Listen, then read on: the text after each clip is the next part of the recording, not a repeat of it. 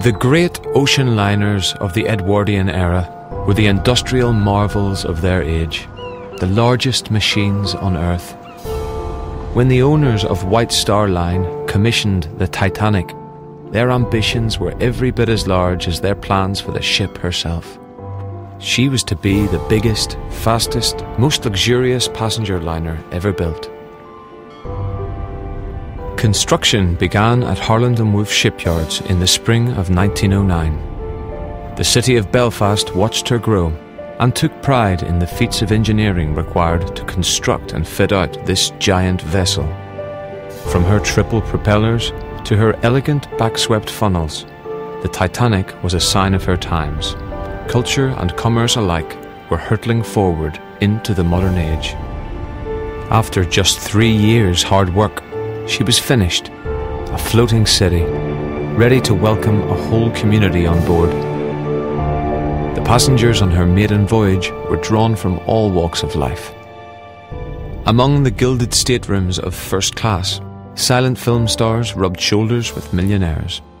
Further down in second class, the quarters were compact but still comfortable, housing schoolteachers, small businessmen and the like. And buried out of sight near the bottom of the ship, the third-class passengers included emigrants from all over Europe in search of a better life in the New World. By the 11th of April, the Titanic was on her way across the Atlantic. Hearing reports of ice from other liners plying this busy route, Captain Smith plotted a new, more southerly course and called for full speed ahead. On Sunday the 14th of April, Titanic's radio operators received 6 further reports about icebergs in her path. They were busy sending telegraphs on behalf of passengers, and the final 2 warnings never reached the bridge. That night, the sea was flat calm, the sky clear but moonless, with temperatures dropping towards freezing. In these conditions, sea ice is very hard to spot.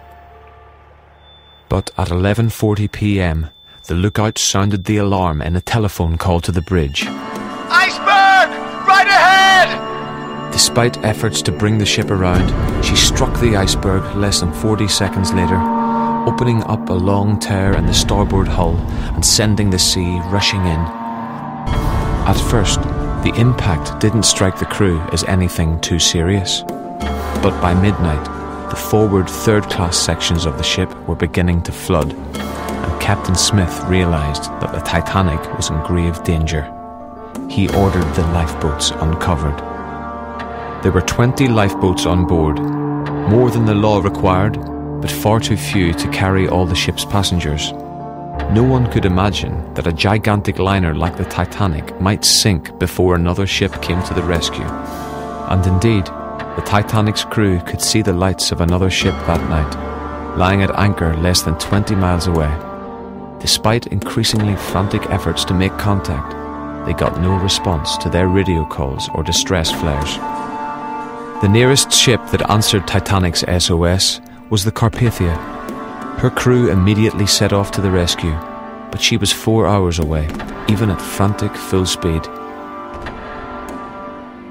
Because of the shortage of lifeboats, Captain Smith ordered women and children to board first.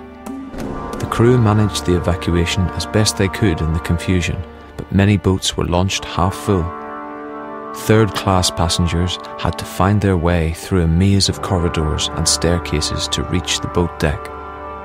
Just after 2 a.m, the final lifeboat was lowered. The passengers still on board could see that the game was up. Captain Smith relieved his men of their duties with the words, "Every man for himself," then returned to the bridge. At around 2:20 a.m, he went down with his ship. By the time the Carpathia arrived to pick up the survivors, more than 1,500 people had perished in the freezing water, and the ship herself lay on the seabed almost 4 kilometers below. Less than a third of the third-class passengers made it onto the list of survivors, although the women and children first policy proved effective across all classes. The Titanic was not the only disaster of its kind, or even the deadliest.